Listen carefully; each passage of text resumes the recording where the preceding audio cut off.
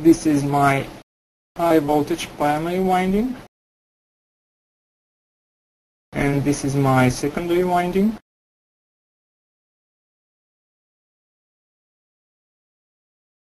The primary winding is connected to the AC voltage supply.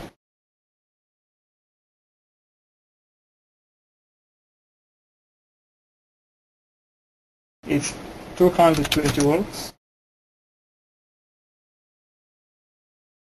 And the secondary winding is connected to some mixed load.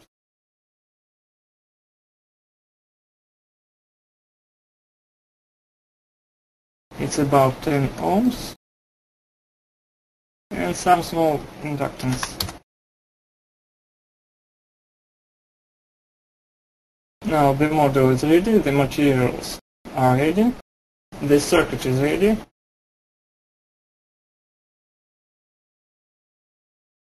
I save all files, build the mesh, just press one button.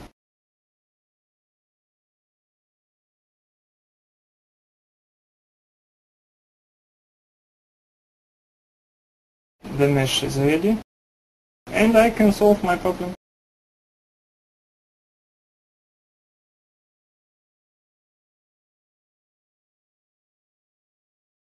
Now I can see the results.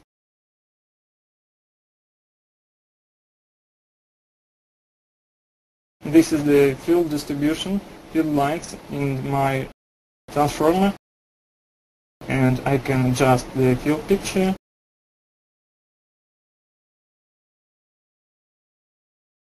For example, the flux density distribution in my transformer, and I can view local values,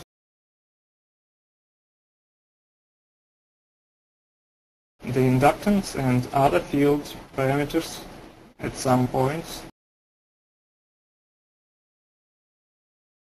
and I can view plots. Here I select the transformer surface, and I can view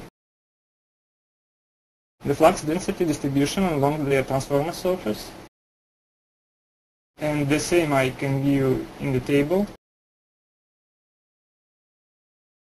And of course I can copy all the data pictures from QuickField